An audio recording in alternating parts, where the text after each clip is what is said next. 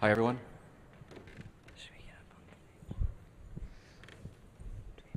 So my name is Paul Tchaikovsky. I'm a cloud architect at Bluebox, an IBM company. Oh. I'm Rachel.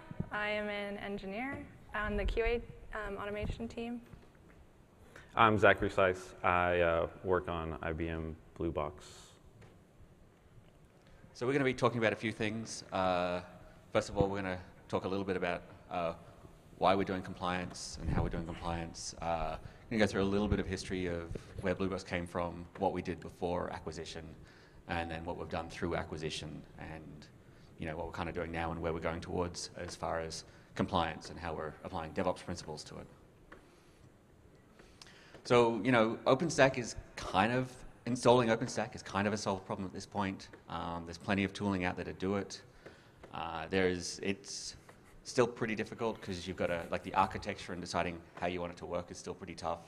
And then the day one operations is still quite tough.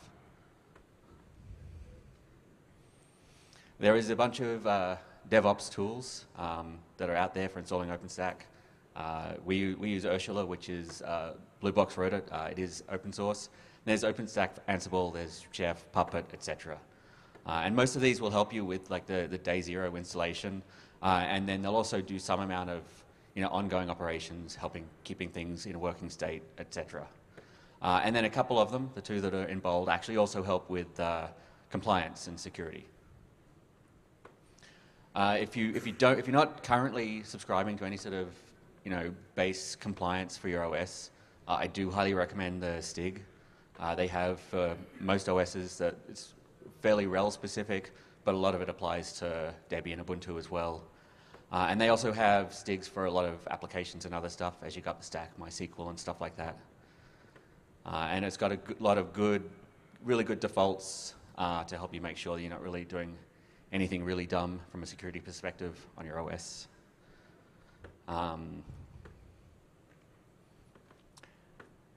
The relationship between ops and security can still be pretty contentious. This is kind of how the security team sees themselves. The DevOps are up here, shitting out all this beautiful unicorn poop, and they're trying to shovel it up and actually make sense out of it.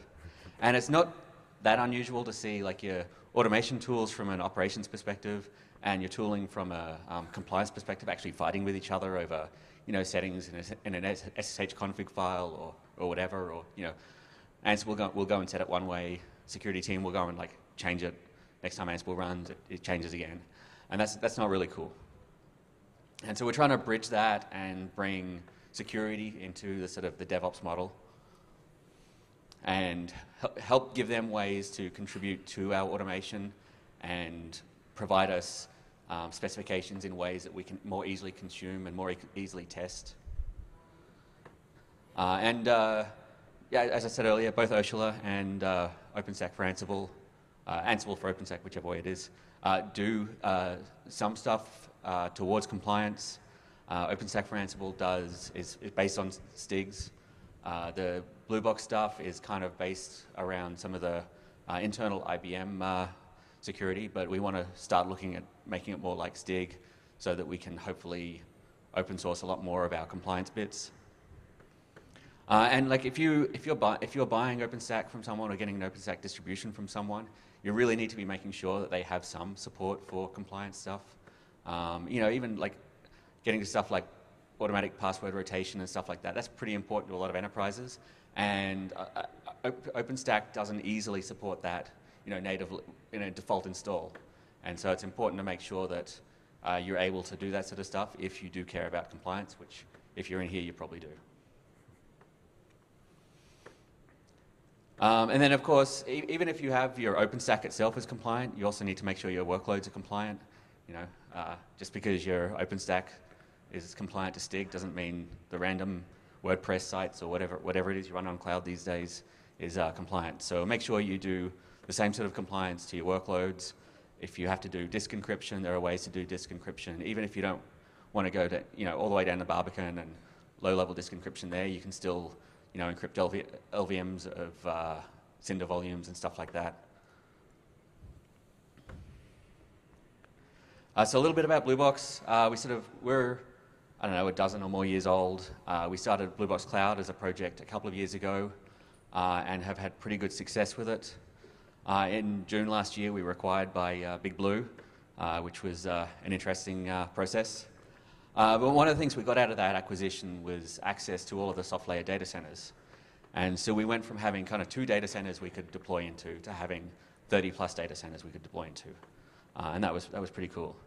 But also as part of that, a lot more interest in compliance and stuff came in, because that's kind of one of IBM's big things is security and compliance.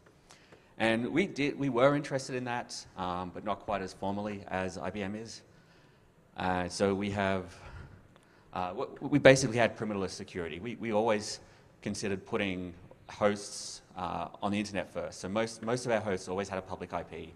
So we were very focused around firewalling at the OS, a lot of IP tables rules and stuff like that.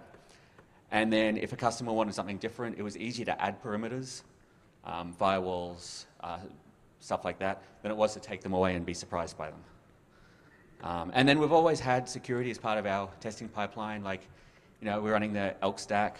We always check that we've got port 9200 on Elasticsearch firewalled off from the public internet, that sort of stuff. But we never actually had like really good formal compliance and testing. So part of being acquired by IBM is called blue washing, and that brings in like doing your open source software license audits, making sure you're not bringing any GPL in and poisoning your code base, making sure that all the authors of the software you're writing are IBM employees or have signed the appropriate licensing agreements, etc. A lot of code scanning, port scanning, sort of going down the stack of security and compliance. And that's kind of my bit. All right. So now we'll talk a little bit about tech specs. But before we get into that, so I was with IBM pre-Blue Box, so I've seen plenty of changes over the past year and a half or so. I try not to break things because if I do, Paul gets very mad at me. So I'm going to try not to break this presentation. So what is a tech spec? So before Blue Box, the tech specs were a way of ensuring generic config settings as well as compliance settings for security folks. They were Excel spreadsheets in a shared storage space, and feast your eyes on the glory that is a tech spec. So I had to compile these when Blue Box was acquired, and that was very fun. So here's a small example. This one, so it sets the no anonymous user access within MySQL database. You can see the initial value. I would have to go in by hand and run those on every single machine that we had. So yeah, it was interesting times. Of course, tech specs were run by hand, so all the man hours wasted. They're usually written by rote, so with little understanding of the why and the how. They'd also cause conflicts with running our software, just because stupid little checks. And last but not least, the commands were in Excel spreadsheets. So after Blue Box was acquired, the tech specs came down a little more. So they're limited to just compliance and best practice settings, written in YAML, stored in GitHub, so so easy a caveman could do them. We use Serverspec, which are just RSpec tests to run our tech specs, which then report back to Sensu. And PagerDuty alerts us if anyone changes anything they're not supposed to. So yeah, needless to say, things got a little better when Blue Box joined. So a couple of the rules, YAML-based document, they needed to have a specific ID code, remove the complexity behind compliance and the best practice guidelines, as well as just making sure that they're easily readable and understandable. A couple more rules. So they should be linked to at least one Ansible task or a Serverspec test. They shouldn't be generic config settings, so none of that making sure a user exists. They should describe the expected outcome and the reason behind it, so actually understanding what you're doing and why you're doing it. And they should have a link back to the original compliance document. So here's a good example. Written in YAML, has the unique ID code ops001, and has the good description explaining why we're writing this one. Here's a bad example. So this one looks just like a basic generic config setting. It doesn't explain why the setting is important in the first place. And unfortunately, these were all written up in our new tech spec checks. So we just went and did the same thing that we usually do and wrote it again. So here's what it looks like in Ansible. So you can see that these are a couple of Serverspec checks. GFN 12 just stating that it should be a file, and GFN 13 is stating that the password should be 16 characters long. But does anyone see what's wrong with that? It's just checking for a word. It's not the best of password checkers.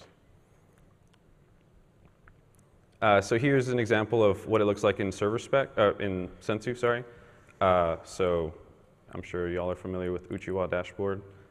As you can see, I did not fix this one, so I have to fix this after the presentation. Here's what it looks like in our Kibana dashboard. So Sensu client logs every failure to elk, and so we'll have that audit trail of every pass, every fail for every hour. And Elasticsearch is backed up to our object storage, so maintaining our long-term audit requirements, something like 270 days. And some future work, we're going to move away from Serverspec and move on to inspec. So it's essentially, like Serverspec, it's based on RSpec, but it's much richer compliance DSL, richer focused compliance on DSL. So it increases our DevOps culture to include security and compliance folks, allowing them to do test-driven development. Here's one example. So much like our tech spec rules, we have the unique ID code. It has plenty of metadata, so required by security and compliance. And the description, explains the need for this check. So it's just SSH protocol. And a couple of URLs. So Chef Inspec and Paul has graciously provided the Rails 6 STIGs, but he's working on more to come. So get ready for that. And Rachel. Okay, so I'm going to talk about what kind of testing goes on in the development and testing phases. So this is a really blurry cartoon. I'm sorry, I couldn't find a better one. But we can all relate to it, right? Like catch a bug, see a bug, fix it, resolve it, and then we're just going to see a bunch more. Like that's just part of life. And so during development or testing stages, we're just constantly deploying our environments with the latest packages, testing upgrades, deploying with or without certain functionalities in order to find any kind of bugs and address them as soon as possible. So with every deployment, we need to make sure new changes don't break anything. And regression tests are run to verify this. They're made up of Tempest and extra end-to-end test cases that we've created for Blue Box Cloud. After that, we run smoke tests to figure out if the cloud is functional. Are the basic functions of the components working? If not, then the pipeline is paused to verify the build or the environment. And then finally, we do performance testing. Can it perform up to standards? Is it doing what we expect it to do? And Jenkins helps us automate all these test buckets and lets us know when it's passed or failed.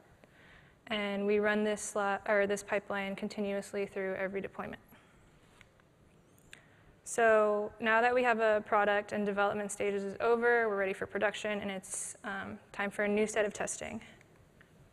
And before we get into testing tools, there's I2CS 104, which is IBM's own security policy standard.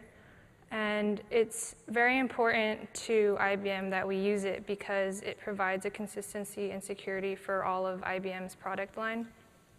And for this process, I use ITCS policy for Nessus and AppScan. So Nessus is used to scan for infrastructure vulnerabilities. It focuses on the network and supporting services. It also scans for vulnerabilities during port scans.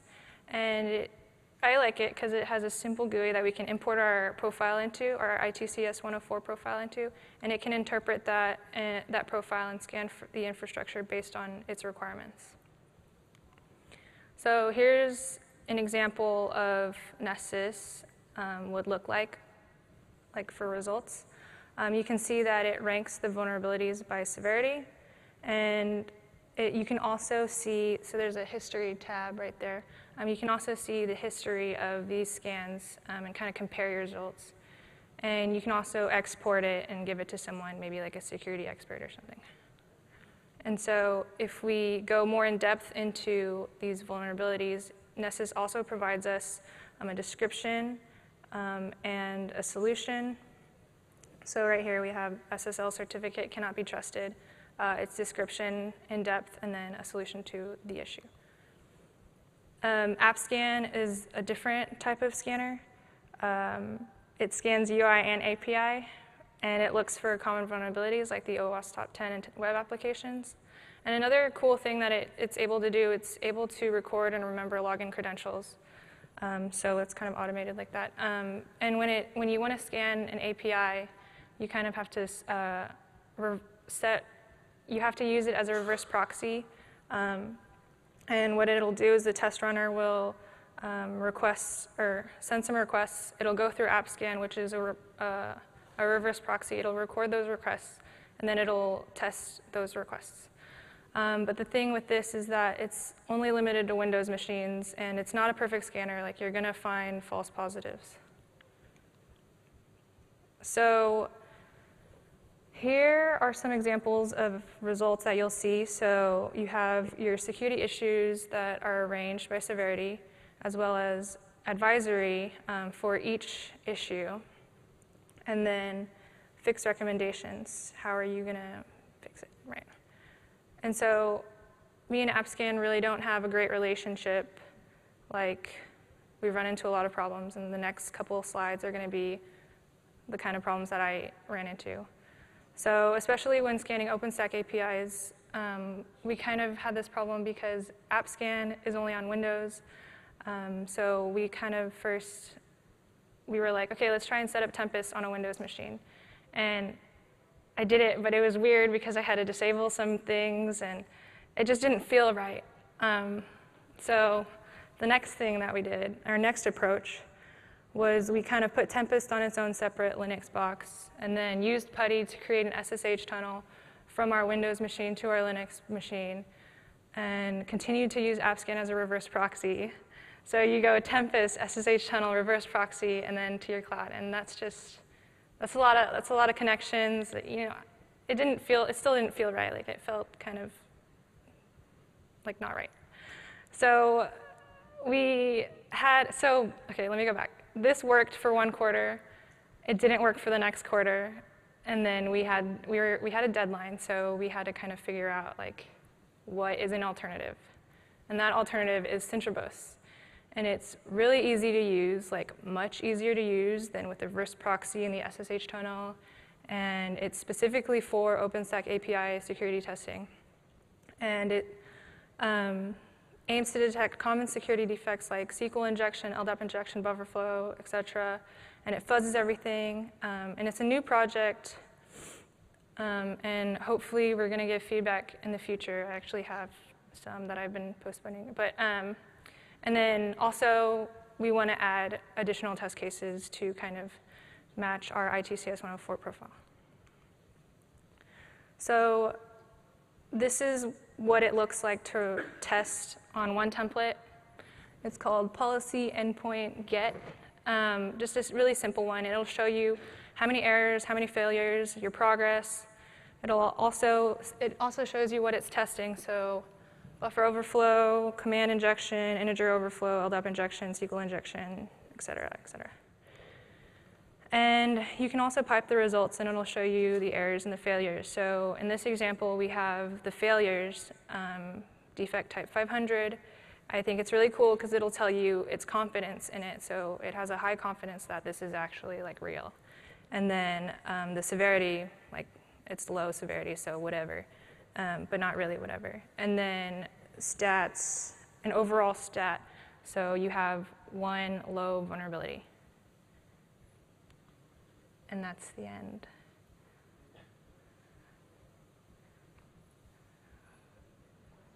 Oh, does anybody have any questions? That was only 15 minutes. All right. Thank you, everyone.